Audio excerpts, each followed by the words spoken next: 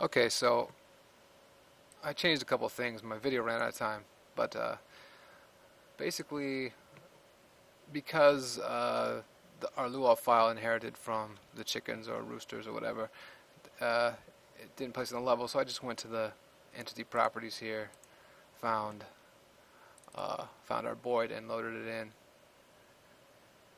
And you can hit it tools. You might need to hit tools, reload scripts. I noticed one thing in the process when I first loaded in.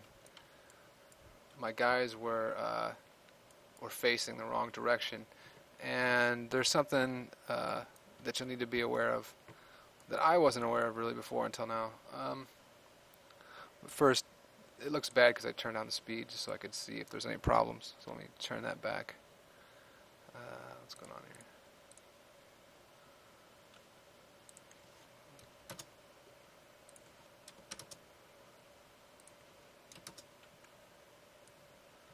So I probably need to change the settings to find the right speed for the animation.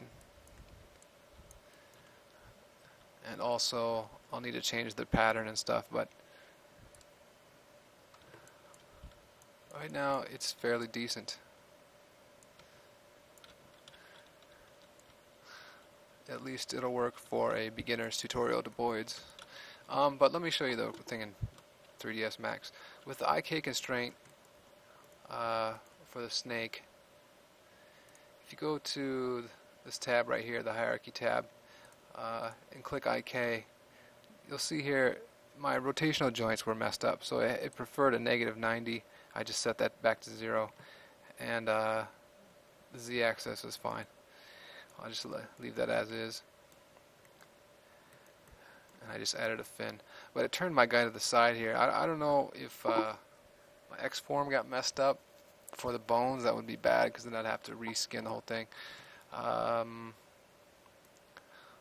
But you know, if you have a twisty problem, check your IKs, and that should solve it. So anyway, that's it.